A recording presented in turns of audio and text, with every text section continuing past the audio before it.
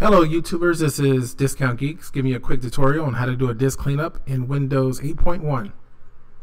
To start off, you can click on the Windows Start button in the bottom left hand corner and just start typing CLEANMGR. That'll bring up Clean Manager right here, which is the same thing as disk cleanup. And you can just click on that and it'll run the program. Another way to do it or save it on your desktop, I have a shortcut here.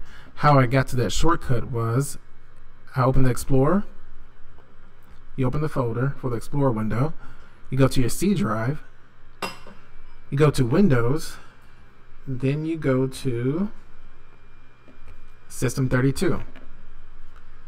And you could just search System32 and just type in CLEANMGR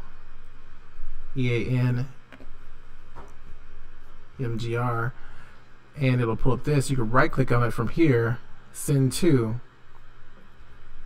the desktop, and that'll create the shortcut that you see here.